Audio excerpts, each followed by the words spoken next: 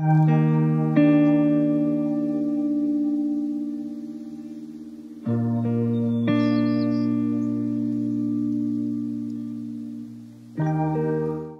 everyone, welcome back to my channel. Today is a little bit of updates on covers, planners, and the such. So last time when I did my cover collection, I mentioned the what is it called? Thinking of You planner, which I wasn't using.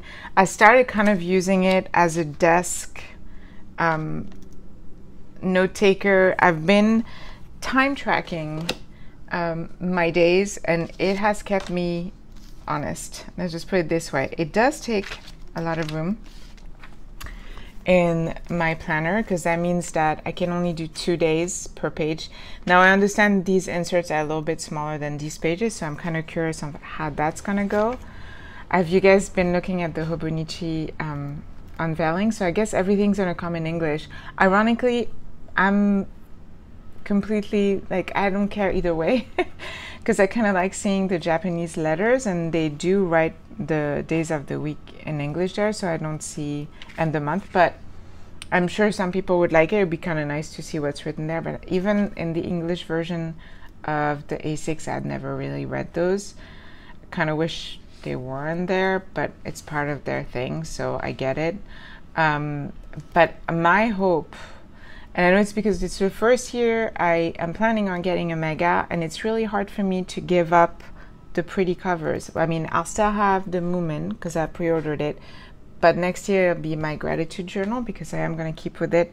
It really works for me, and it's become part of my coffee morning routine. In fact, if you look in my time tracking, it's coffee, email planning, drawing, YouTube, and eventually breakfast.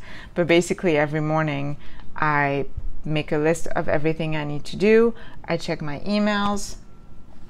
I do my gratitude journal, which is right now in the cover I made for myself, because this leather was very similar to the leather I had from the right, and I really love it, and kind of happy how it turned out. It's a little crooked here, but otherwise it's pretty amazing. I made this in one day. I'm pretty proud because usually it takes me a while. But yeah, love switching. Now I have a brown and a red, and it's cool to have one that I made. I'm probably gonna make myself an insert for those covers that I showed last time, the B6M. I just realized I could, and this leather is so thin, it's kind of perfect for inserts. So I'm probably gonna do a few inserts for this, and maybe for my traveler's notebook, although I never use them. I have too many sizes I want to use. It's getting overwhelming. However, the time tracking really works. So basically, like, my system is getting more pointy in the sense that my monthly has all my appointment in advance. So usually at the beginning of the week, but then daily I look and see if there's an appointment because it will be here. And my weeks is really more of tracking. I did a much more minimalist tracker this week, but I decorated a little more. I decorated a few weeks in advance. I don't know why. Oh yeah, because I accidentally started decorating this page and I realized, oh oops, I'm 2 weeks ahead. But this has become more and more illustrated journal at the end of the week, you know. And I like this. I really like this. It shows what I've done, not like the to-do like groceries blah blah, but more like I saw this person, I went to dinner there, things like that are gonna be in my weeks. It's more, I guess, a personal planner on this, and it involves illustration. So that's the weeks, and then in the back in the bullet journal, it's something that I'll sit on Sunday night. I sit and I write the goals for the week, and then every morning I'll write all the stuff I want to accomplish that day. And now as the day progresses, I write down what time it is and what I've done during those times. Also, my meals are in there. I put my meals because I was kind of getting out of hands for some reason at some point. So this is working. I'm loving the Pilot Vanishing Point now that I have an ink that doesn't smudge completely.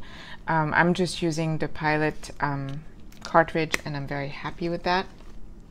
And that's about it. I was mostly wanting to talk about the time tracking, and also the fact that since I think I mentioned in another video, but since I decided to put a timeline on, morning is first thing, gratitude journal. I track some health stuff in the monthly. Second thing is, what do I need to accomplish today? Goes in my to-dos, and I start time tracking. Third thing is drawing the day before. And yes, I haven't been coloring it, and I'm not quite sure. I colored a few days yesterday from back in May, but since I do it like this, it's become much more of a daily journal of what I did with picture support. I put one of Scott's stickers here for the monthly page because, well, honestly, because I had done a drawing that I really hated, so I decided to cover it up. So that's great. That's been really working. My take from it is, if you give yourself a schedule, like I'm going to do it either in the morning or at night, then it's easier to be consistent. I was having a really hard time with the illustrated journal. The fact that I'm doing that every morning is also keeping me from forgetting to take pictures during the day. When I have my kids, I always have a gazillion pictures. When I don't necessarily have pictures. And those days are usually the days that end up being really empty from the past year. What I've been able to do with doing it the day after is I can have a page like this where it's mostly like the sun, big lettering, and something about the day. And then, you know, or days where I feel like I accomplished a lot. I think I just had one like this where I did a lot, and I decided to mostly draw how it felt versus any picture I had myself. This one, and then I just drew myself doing a YouTube video. Before, if you do that a month later and there's nothing you did that day, you don't have any pictures in your phone, it's really hard to remember how you felt. And I could track it down and go on my 5-year or whatever, but it doesn't work. This is working really well. In the morning, after I do gratitude, planning, drawing the day before, boom, I'm done. Once every other day, usually the 5-year I do at the end of the day, because the end of the day I always sit down my planner, see what I have done, what still needs to be done, and that really works. The time tracking has kept me so productive, but also allowed me to look. So I'm not pre-planning. I'm not saying from 10 to 11 I'm going to do this. At 10, when I start doing something, I write it down, and when I'm done, I write down what time it is. What it allows me to figure out is how long things take me. And that is an interesting thing to see, because a lot of the time I'll push out the start of something because I'm like, oh, it's going to take me so long. And I'm like prepping myself psychologically. I'm making this big mountain out of something that really will take me about half an hour. And so this has been fantastic. I highly recommend, if you've never tried, to do it this way, because a lot of the people do it where they pre-plan. You might get there, I may get there, I don't know. Right now is just helping me to have to go from the goals list to the time tracking list and be able to see how I'm spending my time. Yesterday I wasn't very productive, but the day before and today and the day before that, I was so productive, and that is because of that. Like, really highly recommend. So I'm gonna say, do it. And yeah, and that's all I wanted to talk about. So I started doing the time tracking on this on my desk, but today is Wednesday. Yesterday I started there, but I was on this. There's no need for me to write it twice. So that's that. I did receive some things from Stationery Pal, which I had never ordered from. I saw a YouTube video, and then when I looked, I was like kind of blown away at how cheap it was. And I got some like washi. I got a few washi. That one is really cool. I saw Jane the Crazy has very similar thing. I might get some other colors. They're so cheap. And then I got some pens. I got the Zig Metallic. This Jelly Roll in silver, metallic. I have the Zebra Sarasa, which this I might gift. And then the Uniball, what what is it called? Uniball 1. Yeah, this one I'm gonna keep because I really like the way this wrote.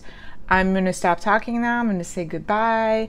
Thanks for watching. But if you want to stay tuned, you can see the unboxing of all this stuff, and I do try it on my hobonichi weeks. I got this on a whim, and this looks absolutely delightful. To my surprise, yeah, I'm not a big collage person. For some reason, I got this one because whatever. But yeah, I'm gonna stop talking now. I'm gonna say bye-bye, and you can watch this with some music until the end of the video. Thanks for watching. If you have any questions, please leave them in the comments below. Bye-bye.